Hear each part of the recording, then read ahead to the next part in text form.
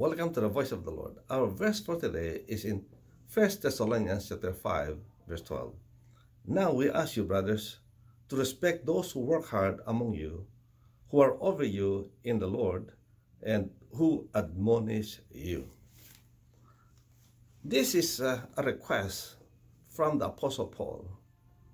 He said that there are people among you that are working really hard, serving you, ministering to you. So this was, see, the condition of these people that are around us, friends. They are not working for themselves.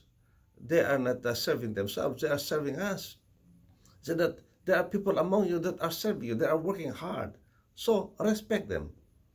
And these people are also over you. They are watching over you. They are praying for you. So honor them. Respect them.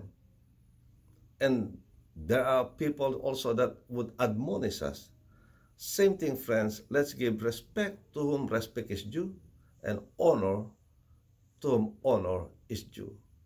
And they deserve our respect, friends. As I said, they are not working for themselves. They are working for us, friends.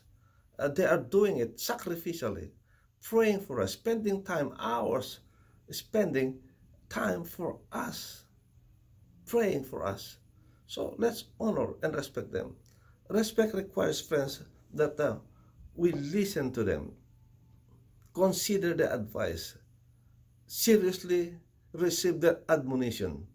That's respecting our brothers and sisters that are working among us. So, friends, my prayer that each one of us will respond to this. Let us consider them. Amen. Let's not disregard their advice, the work that they do.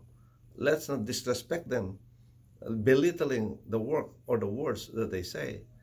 Well, a lot of them, they are not as well off as we are. But still, it's not a reason for us to look down on them. They may not be as educated as we are.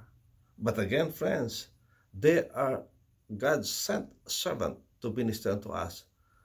You know, friends, God honors the prayers of those that He sent to minister to us.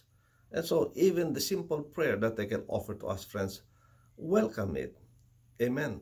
Don't disrespect them, friends, by turning your back from them or disregarding their prayers or their advice. No. Listen. The Lord could use them. In fact, the Lord can use anything to speak to us, including a donkey. Remember Balaam, how God had used a donkey to speak to him, to rebuke him? So God can use any of these workers, friends.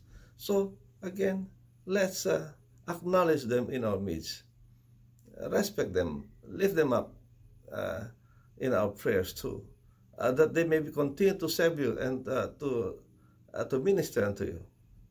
So friends, this is something that we get to consider today. Think about those who are ministering to you, working hard among us. Well, thank God for them. Amen. And let's respect them. Show them our love. Show them our appreciation. And when we do that, friends, then they will be encouraged to give their best. So that is the role of each one of us who are being served. And let us also allow ourselves to be a servant to others. Amen. Let's multiply them.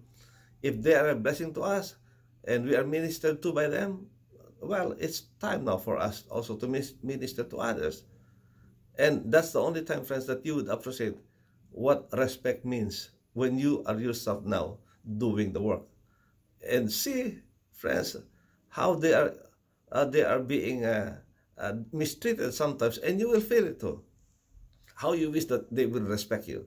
So before that happens, respect them, because in respecting others, you will also be respected. Amen. And so, friends, pray that God will use us in a special way, in a powerful way, to encourage those that are serving among us. Amen. May the Lord bless you. May the Lord keep you. May His face shine upon you and be gracious unto you, and lift up His countenance on you and give you His Shalom, His peace. God bless. See you again next time. Bye.